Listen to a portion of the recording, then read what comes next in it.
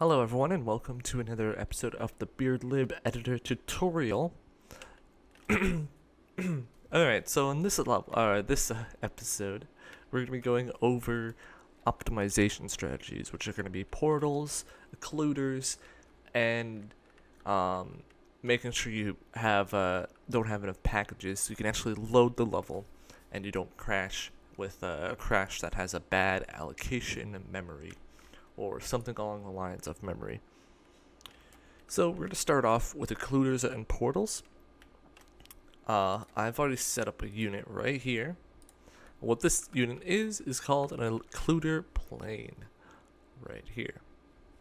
So what this is, it's a unit, as I showed here, it is an editor only unit. One side is white, one side is not. And what it does is pretty much just like this. We look through the white side, we can't see what's behind it. And if we turn off the editor unit, see? Magic trick. We can see the vault now we can't. Just like that. Anything that's behind this plane will simply disappear. And just like that. So occluder planes are a very effective way, or a very cost-effective way. Simple? I don't know the wording. But the point is, I put down one unit and it allows me to delete anything that's there. It's very effective to use again inside walls. That of course you're not going to see on the other side of. This is what Overkill does for a lot of their heists. A lot of their newer heists are just put up occluder planes everywhere. So while this is really great, very easy, and as you can see, it only took like 2 seconds to load the unit, place it down. It does cause some issues in terms of optimization. If you do it right, it can be perfect. I'm just gonna hold up. I'm gonna turn up my mic just a tiny bit. If you do it right, it can be good, and there's no issue with it. But as you can see with Overkill's newer heists, they're slightly not optimized to be perfect. So I prefer to use a thing called a portal right here. So to start off, you click on the portal and hit new portal. I'm going to call this portal house. Perfect. Then you click on the house portal to select it, and you can hit new shape. So it spawns this shape. This shape is very similar to the one you use for environments and other such objects like that. And I'm just gonna set it up to encompass the house. I did a test run of this. This is like 4,500, and then this is about 3,500, and this is 2,000. There you go. So what it does, pretty much anything inside of this circle will be hidden. We do that by going to here and hitting this little square right here.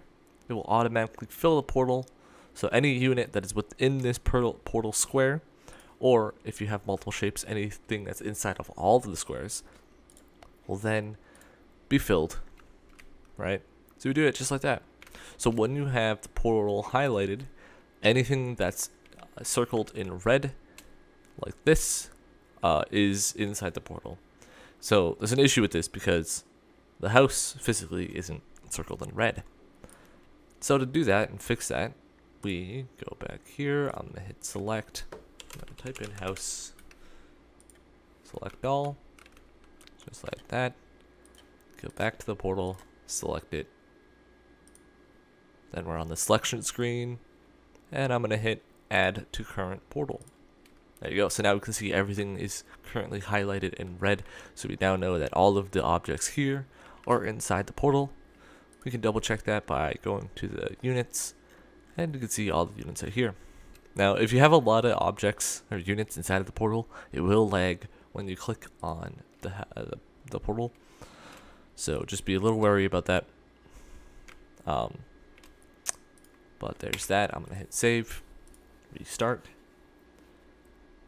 Once we restart, I will show you what a portal does. So it doesn't show up I'm just going to show you. Occluders, they work inside the editor. Portals do not. All portals are disabled. But if we load it into this mode, we'll see. After a second or two, we need to look away.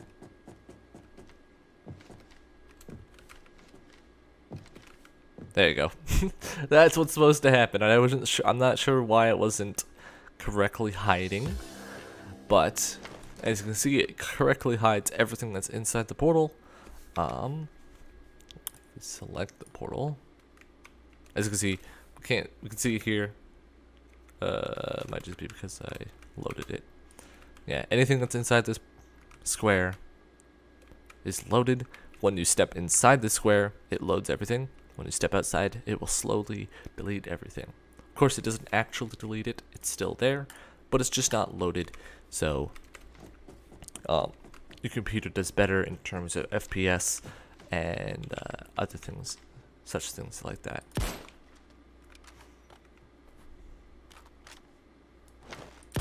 It's not playing so nice right now. Might be because I have the unit selected. Not too sure why. There you go. So, you might be asking, well, I don't really like the fact that I have to walk inside the shape for it to spawn it, right? Yeah, that's a way easier way to showcase what it does. I don't like the fact that if I'm this close, it pops up. I wanted to see it when I'm like over here, right? This is useful when it's like you're going down a hallway, but that hallway isn't part of that portal. So you want to go down the hallway, but you see the objects at the end are not there. So what you do with that is you go to the portal, and just like before, you make a new shape, and you can put it down right here, wherever you want it to be. And all you gotta do is just not touch it, if that makes sense. So you can see now it's over here. It works. But if I go here and then to here, it disappears. So pretty much anything, if a player is inside of, well, not a player, but yourself, your own character, it works for clients. So if the host is in here and the client isn't not in here, the client won't see this stuff. So don't worry about that. But if you're inside of any of the squares, the objects inside the portal will load. So this is a very nice way to pretty much, this is the main portal that encapsulates all of the units. And then here's the hallway into that area, right? For demonstration purposes, I'm going to show you what the late holiday special looks like. Alright, so I decided to go to stock for it instead because I was having some issues with the late holiday special. But I wanted to show you the portals that I got. Alright, so I got the main portal. Again, like I said, if there's a lot of units, it will lag when you click on it. Currently, I am lagging out right now. It'll take a couple moments.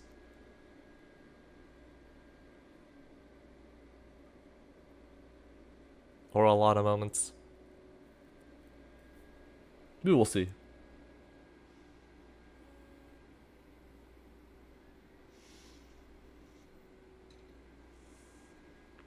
There you go. Yeah, so as you can see, it's a lot of units. A lot. So, let's see, just like this. And I have it, because obviously when you're standing here and the gate's open, you're going to see out. Right, so I have it, so when you step here, everything out here starts to load. Obviously nothing over here is part of that portal. Just to verify, I'm going to show you something. If you click on a unit, you can see down here inside groups, you can see that's this, that's not a useful, sorry, that was a bad example. This, there you go, you can see is inside portal garage. So if we go to garage, Let's see. Indeed, it is inside the portal. Just like that. So I have this little area right here. Pretty much it always is loaded because, you know, you're always going back and forth between the two. So, walk into here, everything in the garage is loaded. Just like that. So that's how I handle going in between the two. You can either do it like I did here with the hallways always being loaded, or you can have a portal that just loads stuff in. So I'm gonna head back to the tutorial map.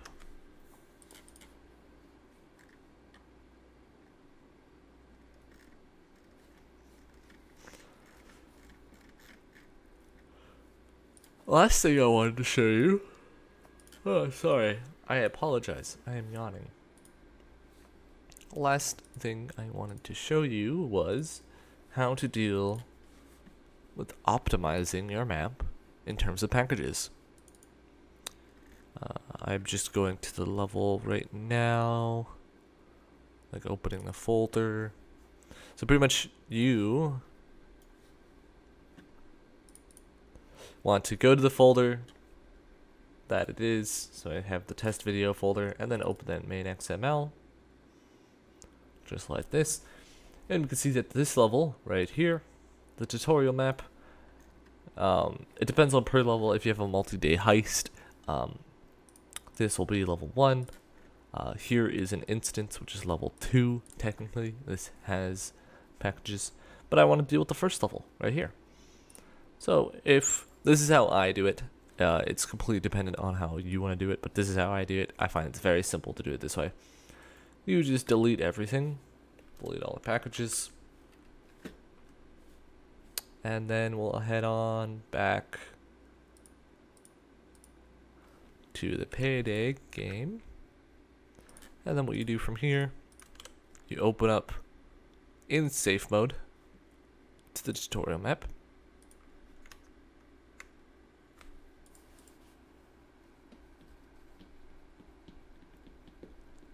So this is very useful because if you have too many packages, your game will crash. Payday 2 is a 32-bit file, an app. Most newer games are 64-bit. Now, if you're not tech savvy, what that pretty much means, 32-bit means that there's less memory that the game can use. That memory limit is actually like 3 point something gigs of RAM. So no matter how, if you have 16 gigs of RAM on your computer, doesn't matter. Once Payday hits 3 gigs, or hits the limit, which is 3 point something gigs, the game will crash. And the crash log will be bad allocation memory. Somewhere in there, it'll say something about memory. So you don't want to have that happen, because obviously the level becomes unplayable.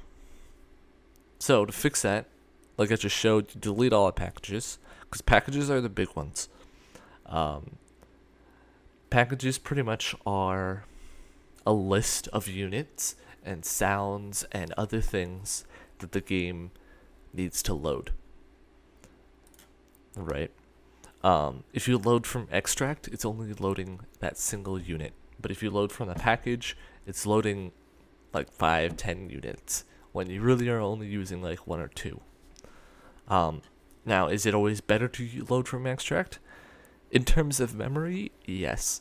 But the problem with loading everything from extract is, 1, you can't load sounds from extract. And 2, the map size, like the physical map size when you download it, will be huge. You'll see this a lot in my maps, is it'll be 100 megabytes. Right? That's a pretty big map. That's just because there's so much in the assets folder. A lot of the times, for the most part, it is sounds, but in the zombies mode, there's a lot of custom assets that are in there that just take up so much space. So what we do, you can see all these units are unloaded, and what we do, we hit fix by searching packages. And then once you're in here, what we will do, we'll see that there's 19 units out of 28 missing assets. Now, I feel like I've made a video on this, but I'm just going to show it in this case right now, because it's a good way to optimize the level. Just, obviously pick the highest one. I think I mentioned this before, where 1 megabyte per unit is usually pretty good. I find anything lower than that is what you want to be aiming for. So you don't want to pick this 3 for 23 megabytes. That's terrible. But that 19 for 5, pretty good. I'm gonna hit this one. Fixed by loading packages. I'm gonna hit. Now, obviously, if I keep hitting this, I'll finish it. But I don't want to have so many packages that they're all just tiny, tiny, tiny. Of course, I could do that. There's no problem with that. But I want to do it a different way. Both because that's annoying to go into packages, click one, but also for demonstration purposes. So what we do here is we go fix by loading from extract. Loading any unit from extract requires an extract of the game. You need to use the bundle modder. Pretty much just look out how to extract from Payday, and you'll be able to load extract all the levels. The thing with that is the game is 60 megabytes, or gigabytes I should say. It will then be another 60 gigabytes or whatever. I think that the game isn't actually 60 gigabytes, but you get what I'm trying to say. You want to just keep it on default, which is network, animations, and sound banks, and then just hit export. Now, of course, it doesn't work right away, so you just gotta hit restart. And just like that, so you can see everything is loaded, and we've reduced our package load. Before there was, I want to say 8 or 9, now there's only 4, and they're a lot smaller too. So that's how you fix a package loading optimization issue for memory. That's it for this tutorial. Hope you enjoyed.